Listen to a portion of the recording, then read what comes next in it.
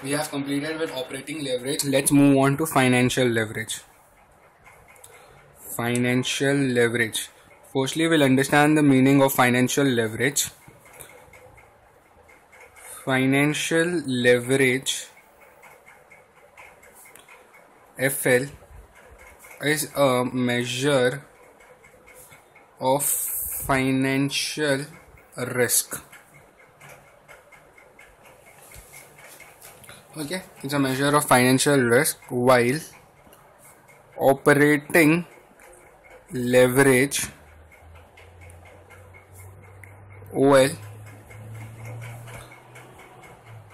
arises from the existence of, I hope you all know, from the existence of what? From the existence of fixed operating cost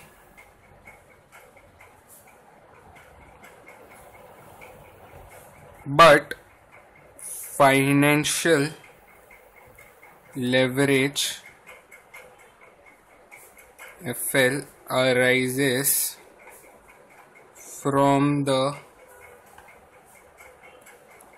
existence of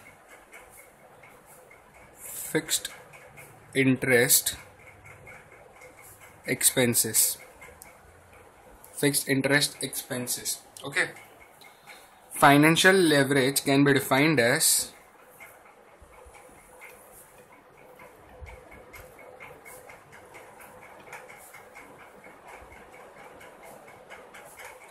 the use of funds,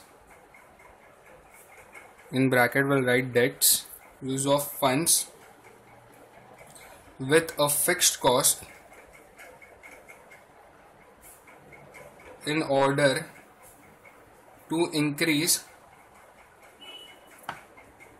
earning per share of earning per share, only earning per share, no of. Financial leverage also have two formulas. Financial leverage has two formulas. This is a very important statement. This you won't understand right now, but you may come to know about this very soon in the next chapter or in the future videos. I won't tell you when it will come, but it will come very soon.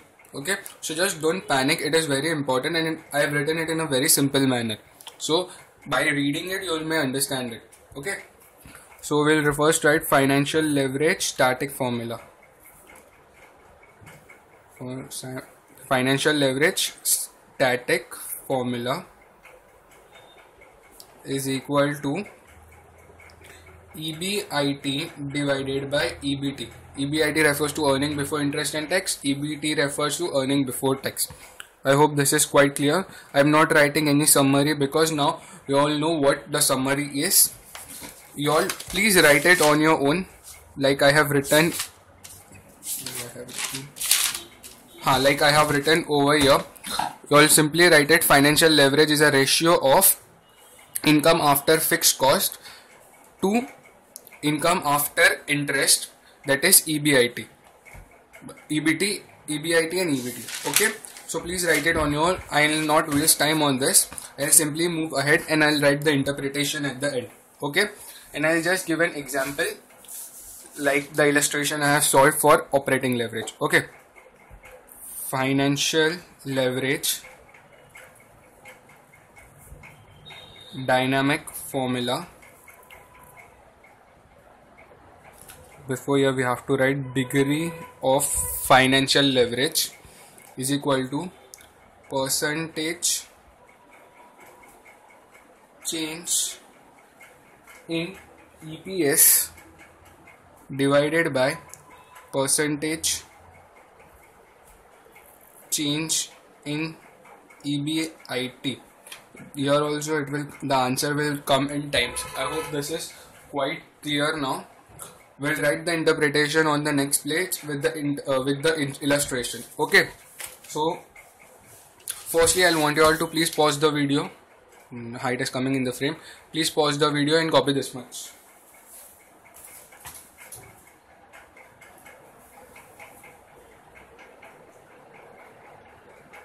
I hope you all have copied this much. Now let's move to the illustration. This will be a simple illustration, not exactly a sum. I just want you all to know about this. The formula goes in this order. Contribution divided by EBT is equal to operating leverage. EBIT divided by EBT, we get financial leverage, and combination of this both is combined leverage, CL. Okay, so we have already done with OL, FL now, and at the end we'll do CL, that is combined leverage. I hope this is quite clear to you all.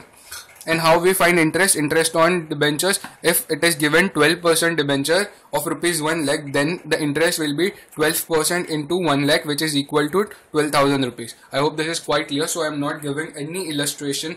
I will be giving you an illustration in such a way that it will help you to interpret or comment. Okay, so let's move. I'll give us generalized statement. Sorry, just a second.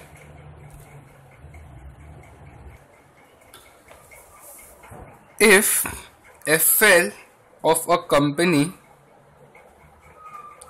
is 4 times,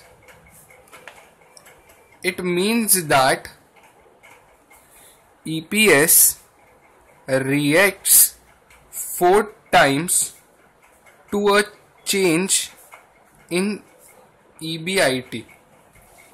I hope this is quite clear.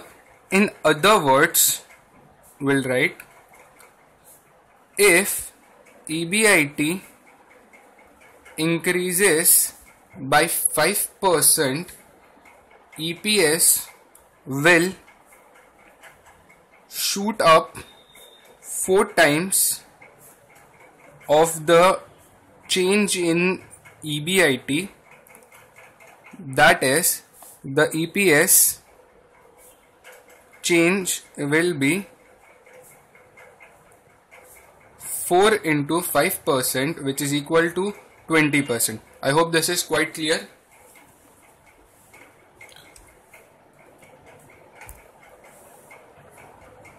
Again I'll write one more thing, then we'll do how it is. I'll show you in a formula manner. Degree, how this 20% came. Degree of financial leverage is equal to percentage change in EPS divided by percentage change in EBIT. So here degree of financial leverage was 4 times already given. Percentage change in EPS we needed to find it.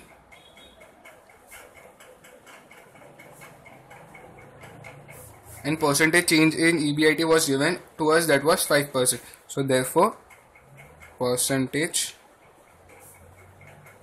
change in EPS is equal to 4 into 5%, which is equal to 20%. Okay, again we'll go vice versa now.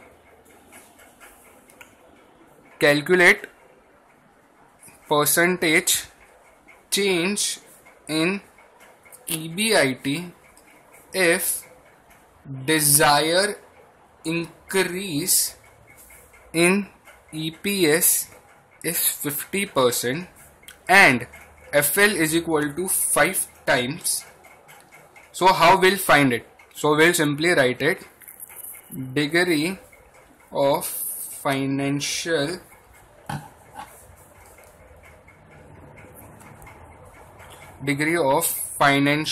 leverage is equal to percentage, this is the sign of change in EPS divided by percentage change in EBIT. So degree of financial leverage is 5 times is equal to percentage change in EPS is 50% and we need to find percentage change in EBIT. So therefore percentage change in EBIT is equal to 50% divided by 5. Therefore percentage change in EBIT is equal to 10%. I hope this is quite clear now. In the exam they may ask such questions also for 3 or 4 marks. Okay, so you all can understand how easy this is. So firstly, please pause the video and copy the illustration.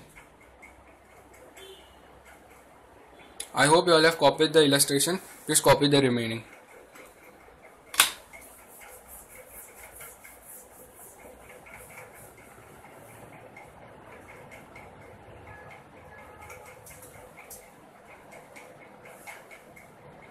Hope you all have copied this much.